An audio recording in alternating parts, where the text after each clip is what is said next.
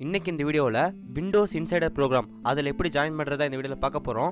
Windows insider ப்ரோக்ராம்னா என்னென்னு பார்த்தீங்கன்னா, நமக்கு விண்டோஸ் வந்து பார்த்தீங்கன்னா எவ்ரி 6 மந்த்க்கு ஒருக்கா வந்து ஒரு மேஜர் அப்டேட் கிடைக்கும். அந்த அப்டேட் வந்து நமக்கு கிடைக்கிறதுக்கு முன்னாடி வந்து நம்ம பல டெஸ்டிங்லாம் தாண்டி தான் அந்த அப்டேட் நமக்கு கிடைக்கும். அந்த மாதிரி டெஸ்டிங்லாம் வந்து பார்த்தீங்கன்னா நமக்கு வந்து விண்டோஸ் இன்சைடர் ப்ரோக்ராம் வந்து நமக்கு அந்த ஃபைல் கிடைக்கும்.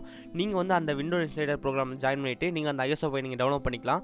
டவுன்லோட் பண்ணிவிட்டு இன்ஸ்டால் பண்ணதுக்கப்புறம் வந்து பார்த்தீங்கன்னா நமக்கு அந்த வரப்போகிற அப்டேட் வந்து நம்ம முன்னாடியே நம்ம வந்து இன்ஸ்டால் பண்ணிவிட்டு நம்ம சிஸ்டமில் வந்து எப்படி இருக்குது அப்படின்னு நம்ம செக் பண்ணிக்கலாம்.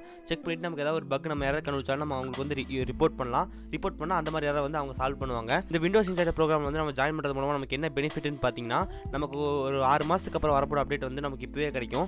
அதை வந்து யூஸ் பண்ணிக்கிறதா வந்து பார்த்தீங்கன்னா இந்த விண்டோஸ் இன்சைடர் ப்ரோக்ராம். இந்த விண்டோஸ் இன்சைடர் ப்ரோக்ராம் வந்து நம்ம எப்படி ஜாயின் பண்ணலாம் அதை பற்றி இந்த வீடியோவில் பார்க்க போகிறோம். ஓகே, வீடியோக்குள்ளே போகிறதுக்கு முன்னாடி நம்ம சேனல் ஒன்று சப்ஸ்கிரைப் பண்ணினா கீழே இருக்கிற பட்டன் கிளிக் பண்ணி சப்ஸ்கிரைப் பண்ணிக்கங்க. நோட்டிஃபிகேஷன் இருக்குது, பக்கத்தில் இருக்கிற பெல் பட்டன் கிளிக் பண்ணிங்கன்னா 3 ஆப்ஷன் வரும். அதில் ஆல் செலக்ட் பண்ணிட்டீங்கன்னா நம்ம போகிற எல்லா வீடியோ நோட்டிஃபிகேஷன் வரும். இப்போ நம்ம இந்த வீடியோக்குள்ளே போகலாம்.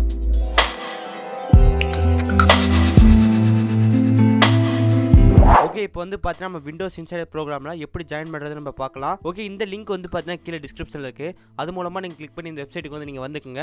நீங்கள் வந்து மொபைலாக இருந்தாலும் பிரச்சனை இல்லை, லேப்டாப்பாக இருந்தாலும் பிரச்சனை, நீங்கள் வந்து எதாக இருந்தாலும் நீங்கள் உள்ளே வந்துக்கலாம். உள்ளே வந்துட்டு பார்த்தீங்கன்னா வந்து நமக்கு அக்கௌண்ட் இருக்கும். இங்கே வந்து பார்த்தீங்கன்னா வந்து நான் ஆல்ரெடி என்னோட மைக்ரோசாஃப்ட் அக்கௌண்ட் வந்து நான் சைன்இன் பண்ணிட்டேன். உங்ககிட்ட வந்து மைக்ரோசாஃப்ட் அக்கௌண்ட் இருந்துச்சோ நீங்கள் சைன்இன் பண்ணிடுங்க. அப்படி வந்து உங்ககிட்ட மைக்ரோசாஃப்ட் அக்கௌண்ட் இல்லைன்னா ஒரு பிரச்சனையும் கிடையாது. நம்ம வந்து ஒரு புது அக்கௌண்ட் வந்து கிரியேட் பண்ணிக்கலாம். அப்படி நீங்கள் வந்து ஒரு புது அக்கௌண்ட் கிரியேட் பண்ணிட்டு வந்து தாராளமாக நீங்கள் வந்து லாகின் பண்ணிடுங்க. லாகின் பண்ணிட்டு இந்த வெப்சைட் வந்து ஒரு ரீஃப்ரெஷ் பண்ணுங்கள். ஓகே, நீங்கள் வந்து ஒருக்கா ரெஃப்ரெஷ் பண்ணிட்டு இங்கே வந்து பார்த்தீங்கன்னா தெரியும் நமக்கு வந்து கீழே வந்து விண்டோஸ் இன்சைடர் ப்ரிவ்யூ அப்படின்னு ஒரு ஆப்ஷன் இருக்குது. இந்த ஆப்ஷன் வந்து கிளிக் பண்ணுங்கள். இப்போ கிளிக் பண்ணதுக்கப்புறம் வந்து பார்த்தீங்கன்னா நமக்கு இன்னொரு வெப் பேஜ் கூட்டிகிட்டு போகும். ஓகே, இப்போ நமக்கு வந்துட்டு கீழே வந்து பாருங்கள், கீழே வந்துட்டு பார்த்தீங்கன்னா செலக்ட் எடிஷன் இருக்கும். அதை வந்து கிளிக் பண்ணுங்கள். Select எடிஷனில் Windows insider preview fast build 18932 அப்படின்னு இருக்கும். அதை வந்து கிளிக் பண்ணுங்கள். ஏன்னா வந்து அதை வந்து பார்த்தீங்கன்னா நமக்கு ரொம்ப லேட்டஸ்டான வெர்ஷன். கிளிக் பண்ணிவிட்டு கீழே வந்து கன்ஃபார்ம் இருக்கும், அதை கொடுத்துருங்க. இப்போ வந்து நமக்கு ப்ராடக்ட் லாங்குவேஜ் கேட்குது. நம்ம வந்து இங்கிலீஷ் நம்ம லாங்குவேஜ் நம்ம வந்து இங்கிலீஷ் கொடுத்துறோம்.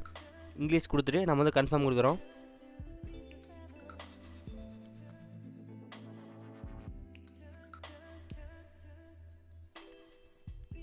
ஓகே, இப்போ வந்து நமக்கு வந்துட்டு வந்துருச்சு 32 பிட் வேணுமா 64 பிட் வேணுமா அப்படின்னு சொல்லிட்டு நமக்கு 2 ஆப்ஷன் காட்டுது. இதில் வந்து நீங்கள் ஒரு கவனிக்க வேண்டிய விஷயம் என்னென்னு பார்த்தீங்கன்னா, இந்த நம்ம டவுன்லோட் பண்ணுற OS ஃபைல் வந்துட்டு எவ்வளோ GB இருந்தாலும் ஒரு மினிமம் வந்து 4.83 அந்த மாதிரி சைஸில் இருக்கும்.